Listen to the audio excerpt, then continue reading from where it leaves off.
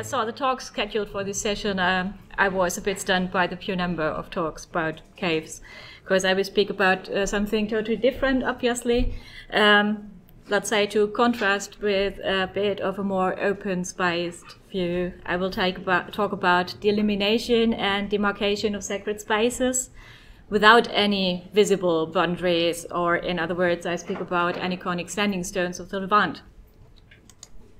So erecting Aniconic stones for cultic purposes seemed to be an over-regional phenomena which was common all over the world at some point of prehistoric times. So if you have a look at the topic of Aniconic but cultic venerated stones in the Eastern Mediterranean, you quickly stumble about denominations like Sikkanum, Mașșebah, or Baityloi, and most likely the publications were focusing on philological aspects like nominations in text sources and parallelism in function and meaning, but archaeological data like information about their context of discovery, possibly classifications and so on, were missing in most cases. So I started collecting data from excavation reports and publications about cult and religion, and I was concentrating on Syria and the Levant. It got obvious that the standing stones in this area are nothing but the tip of the iceberg. The focus on the investigation of this topic is concentrating in this area with a written tradition dating back till the time of erection and usage of such installations till 2015. I was able to identify at least 37 sites with cultic venerated stones in Syria, the Levant, and southeastern Anatolia. This is absolutely outnumbered by at least 142 sites, open-air sites dating from the 14th millennium BC in the desert area of the Negev and eastern Sinai, which were documented by Uzi Avner till 2001. These are only the prehistoric till Iron Age sites. It doesn't consider Nabatean or later features. Also, there is an uncertain number of erected stones known from the Arabic Peninsula, yet alone information about them is scarce and mainly in Arabic. These installations in a barely inhabited area have been clearly erected with a purpose, yet the data set available for their interpretation is thin. Only 10 of the sites in the deserts have been excavated and more intensely investigated, while dating is obviously a big issue with complexes completely of stone. So to understand the intention of the erectors, it is most practical way to have a closer look to the features north with a more stable set of information.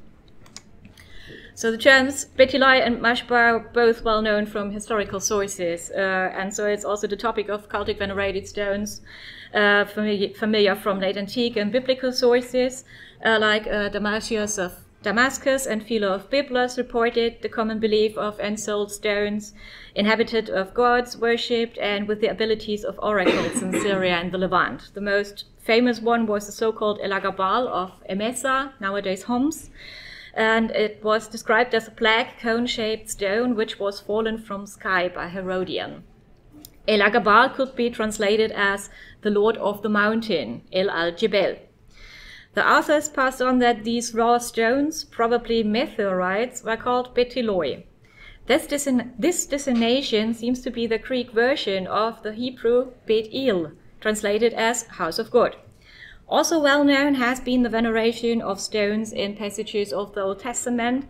They are named as Mașșebahs, which is most likely going back to the Hebrew root for neshib, for erected stone. One of the passages referring with a reference to Baityloi is early in the morning. Jacob took the stone that he had put under his head and set it up as a Mașșebah and poured oil on the top of it. He named that site Beit El, House of God. There's quite a number of information about the use and meaning of Mașșebahs in this passage, that they could be raw stones, that they were erected, that this was done in the name of a deity, and that they were receiver of ritual benefits like sacrifices or liquids or oil. At least 34 references name the word Mașșebah in the books of the Old Testament, and quite a number more could be interpreted as synonyms like pillar, amud, or stone even. With the beginning of archaeological excavations in Israel at the middle of the 19th century, the investigation of pre-Jewish and early Jewish cultic sites was one of the main interests. And in 1871, a French campaign led by Clément Garneau discovered an alignment of 10 formerly erected stones at Tel Gezer. First seen as a representation of a fertile cult, depending on their conic shape, and they have been identified as part of a so-called Bama, or high place, containing cultic venerated stones soon. Since then, an increasing number of such Mașșebahs have been found in different contexts, quite a number of them at locations which could be referred to as to places mentioned in the biblical texts.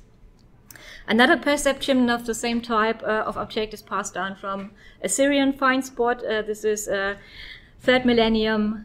3rd millennium Mari, where in 1933 Parot discovered a conic-shaped stone in the courtyard of a temple.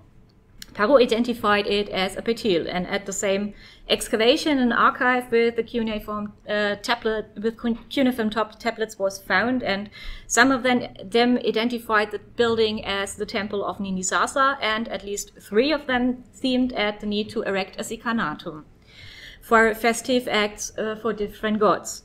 Sikkanum could be ascribed to the akkad Sikkan, which is translated into inhabited.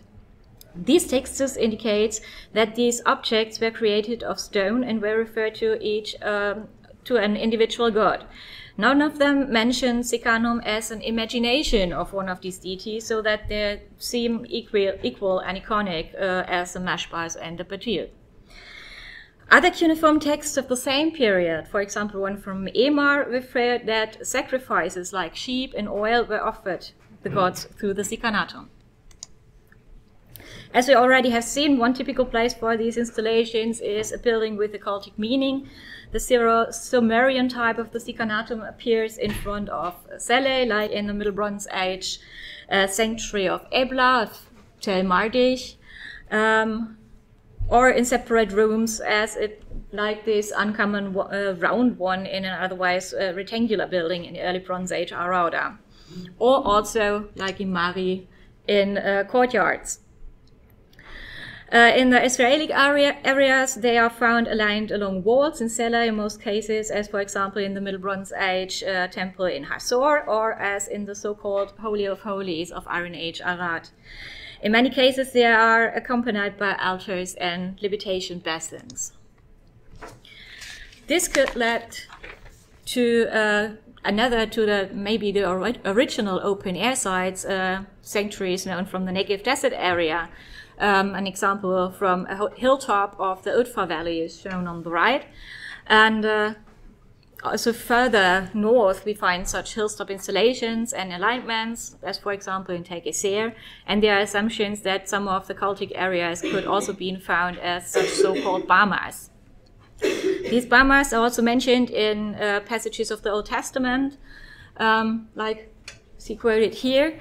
And Syria, we also have at least one example of an alignment at Middle Bronze Age Tel Huera, where the stones may have accomplished a street, which is thought to have a reference in its route towards a temple. This leads to another possibility of location on which standing stones were erected. In Mari, 3 more standing stones have been found at the so-called Centre Monumental in 2004, 2 of them at the northeastern corner of an artificial elevation the temple area was erected on, and they seem to face a street, which could be observed in the stratigraphy. So for that, this arrangement have been interpreted as a sacred street at the outer edge of a temple area. And there are a couple of examples of standing stones of the periphery of sacred areas. One is from late Bronze Age Tel Mumbaka. It could be assumed that they mark the border between a sacred and a profane area. And also city gates perform as borders between 2 contrasting areas of the the border between the regularity of the civilization and the autonomy of nature. I just go over that very fast. So how could that different types of objects could be sequenced?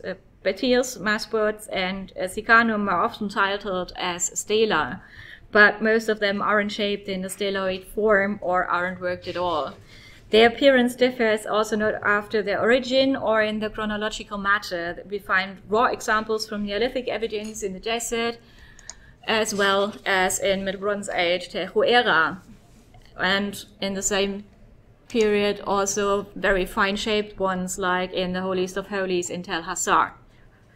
They are also defined as strictly aniconic representation of housing of deities, but quite a number of the worked ones are also decorated. For example, the famous piece in the middle of the Hassor alignment, which appears also in combination with the seating figurine and a lion post. One reason why the most of the standing stones were unworked may be found in biblical sources again. But if you make, for me, an altar of stone, do not build it of hewn stone. For if you use a chisel upon it, you will profane it. The preference of the natural, unworked surface as a valuation of what the gods or deities have created is obvious. This might not have been the main reason for the early prehistoric ones, especially because the numbers of worked stones is much higher in the Neolithic, presumably Neolithic pieces, but might have been an explanatory model for the dominance of unworked ones in Bronze and Iron Age. So back to the Negev Desert, and as it seems, the origin of aniconic standing stones in the Eastern Mediterranean.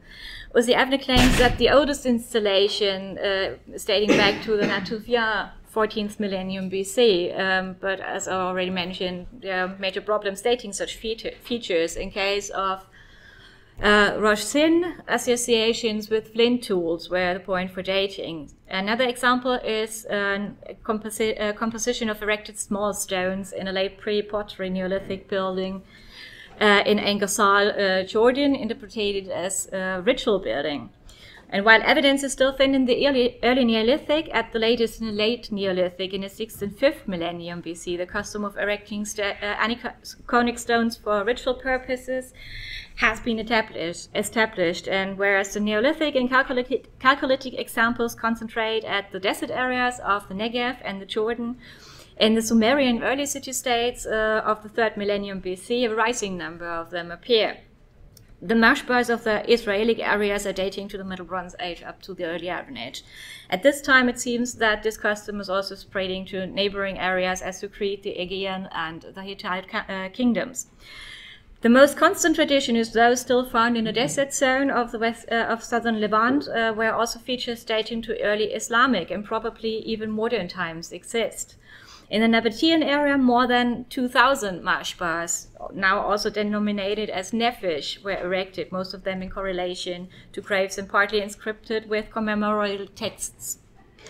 So what's the reason people started to erect aniconic stones? The Negev Desert area and the Eastern Sinai is a relatively barren and thin inhabited area. Though very arid, the area holds a number of oases, and the climate might be more humid in the Neolithic. The landscape is mountainous and structured by canyons and valleys with an uncertain number of caves in their flanks. Caves and also artificial, man-made underground structures were in use as habitats, since at least Chalcolithic Mașșebah culture. In this landscape, it is most likely that the standing stone sites were erected open air for a reason, in many cases even on hilltops. The structures are easily visible, so most likely they were thought of to have a demarcation function. Following the interpretation of the Levantine sites, they might be marking and delimiting sacred spaces. The fact that these sacred spaces have been erected open air instead of taking advantage of natural borders, like using caves, may have the background that the necessary contact to the deities, which used them as a contact zone with their worshippers, needed easy access or preferred the open sky. This might be underlined by the fact that at least 89% of them, of these assemblies in the Negev sites, are facing east. If this is taken as a reference to the rising sun, it would be also a valid explanation for their open air site. Thank you for your attention.